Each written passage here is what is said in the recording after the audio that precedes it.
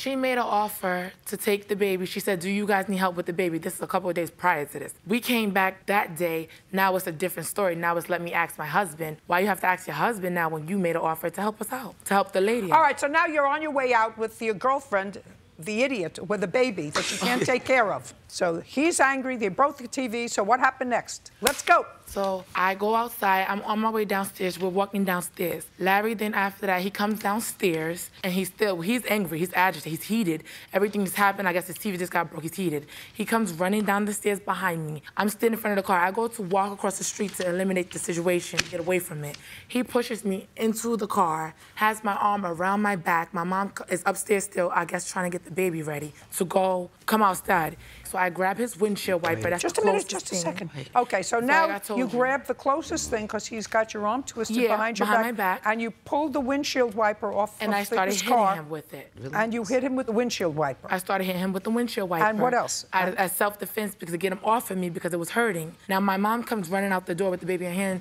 She didn't get involved. She said, get off of her, Larry. I guess out of respect, he got off of me. And when he got off of me, she said, Valencia, go home. He's gonna call the police on you. Go home. So I ran up the block. Me and my friend walked up the block, and I went home. After that, I don't know what they did. I never came back to the house, but I went home after that situation, and that's where the situation stopped. That's where it stopped. Okay, car. Well, after so now she's downstairs. Yes. After she broke the TV. Yeah. When I come downstairs, she already has the windshield wiper, and she's banging out all over my car. She's running around in circles, hitting different parts of my car, and scratching and doing all types of stuff with the windshield wiper. So then I try to run up on her and grab her. And when I run up on her and grab her, 1, she hits me with the windshield wiper. 2, she bites me once I get a hold of her, or whatever. Her mother comes downstairs, and she diffused the situation. She got her to let go of my hand.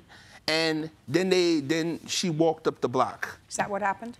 Sort of, Your Honor. Now you're downstairs. Okay, well, Valencia was very angry over the fact that, you know, they couldn't rip and run without the child, and they was getting held up because the child had nowhere to go. So right now they're angry because they can't run the streets. So Valencia and Larry had, like, verbally abusing each other. They're downstairs now at the car. Yes, that's just what I'm talking about. Downstairs at the car. When I come out the building, she already has the windshield wiper in her hand. She's hitting the car, and she's, you fat, and you're gonna get hit. Let me see the bill for the car, please. And I also have pictures of the evidence. Yeah, I'd like to see the photographs of the car. This is 2 estimates for the car, and these are the pictures for the car.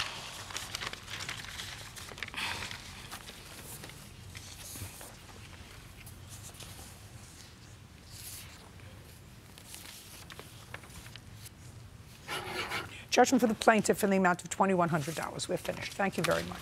All right, thank you. Parties are excused. You may step out. Oh, I love Judge Judy. I appreciate her decision. I just wish that everything could have been different. Like, I didn't do anything. Because it needed to be done. Girl's out of control. The verbalness coming out his mouth and stuff like that. Man, she whacked me in the head with a windshield wiper, bit me. Annoying, aggravating. Start kicking and punching my car. She was tripping. Yeah, I did, but... Man, she's nuts. Next time will be differently. Hopefully it's not a next time.